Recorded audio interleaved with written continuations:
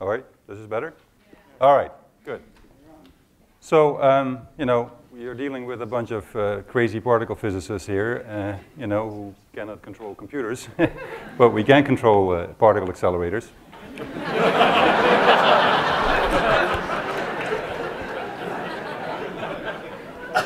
So what we do with particle accelerators, you know, we call them atom smashers, and what we like to do is to smash atoms, you know, on top of each other, and then look at what comes out. Now, when we talk about our field, you very often see pictures like this, and this thing doesn't work. All right. So you see pictures like this with particle tracks emanating from the collision point.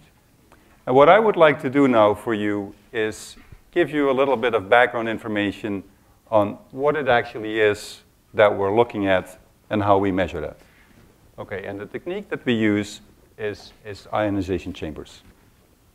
So, if you have a charged particle that is produced at one of these collision points and it goes through matter, then what that charged particle will do, it will just knock off electrons of the atoms in the medium that it will go through. Right? So we call that it ionizes the medium. So what you then have to do is you just build a little chamber called an ionization chamber. So here is an ionization chamber. So you have a little chamber. You fill that with a medium that you like. It can be a gas, it can be a liquid, it could even be a solid. Then you have two planes, two electrodes, a cathode plane and an anode plane.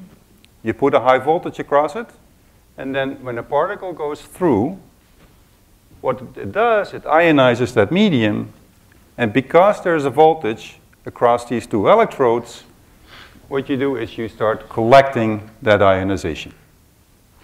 That is in principle everything that we do. Now this is a rather rudimentary you know, tracking detector. So we have some more sophisticated ones. So here, same principle again. You got two electrodes, a cathode plane, and in this particular case, you know, because what we want to do is reconstruct these particle trajectories in 3 dimensions. So you have 3 anode planes. Again, a particle goes through, ionizes the medium, and then you see how the signal develops on those planes, and then you can reconstruct exactly the particles in 3 dimensions. So each time when you talk about particle physics and you see pictures, even these pictures that advertise this particle slam, in the background you see these tracks here, that is how we measure these tracks. Now, and our techniques are at the moment that sophisticated that we can even measure, you know, events like this of heavy ion collisions where you have hairballs of tracks. All right? So that is the technique that we use. Now, who has one of these ionization chambers in his basement?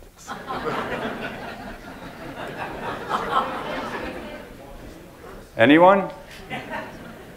Okay, well, I would like to make a bet with you that you have one of those ionization chambers in your home. If you win the bet, I'll buy you dinner. If I win the bet, you buy me a beer. Okay? So, the people here, if those people who could raise their hand, who have a smoke detector in their home, raise their hand. All right, I won the bet. I need a beer after this. So, if you look at a smoke detector works off exactly the same principle that I just described for particle detectors. Now, how does a smoke detector work? So here again, you got 2 electrodes, an anode and a cathode. You stick a battery in there to apply a voltage for the electric field. And then in your smoke detector, actually, you have a little bit of radioactive material. You have a little bit of americium in your smoke detector. This americium has about 35,000 decays per second. Don't worry, it's completely harmless, won't hurt you. Now, it decays into alpha particles, which are helium nuclei. Those helium nuclei will ionize the air between those two electrodes, and the ionization is then measured. So you measure a current. If there is something between the two electrodes, like smoke in your kitchen, the alpha particles will not penetrate, will not ionize the medium, the current is interrupted, and the alarm will go off. That is how a smoke detector works, exactly the same principle that we use in our particle detectors. I would like to say one more word about americium. Americium was discovered accidentally in 1942 at Argonne National Laboratory during the Manhattan Project. It was an accidental discovery, and as you can imagine, they were looking for another material at that time. And when it was discovered, it was a discovery that went into the textbooks without any application at that point. Now, but the first charge you have when you discover a new element is, how do you name it? So if you look at the periodic table, it's quite daunting, you know, which name you have to give that element. But the properties of americium were very close to a neighboring element in the periodic table that was called europium. It was named after the continent in which it was discovered. So Mr. Seaborg decided to name americium after the continent in which this element was discovered, which was America. So that's how it derived its name. He could have used Chicago, and Chicagoinium would have been very nice for the people who come from Chicago, but you know, that's not what happened. But again, it was an accidental discovery from pure basic science that in the end found its way, you know, in an application that is in everyone's home.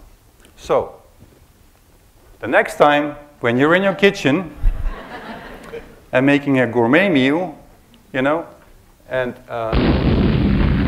the smoke detector goes off and you have an alarm, I hope that what you think then is that, well, you know, here in my kitchen, I have radioactivity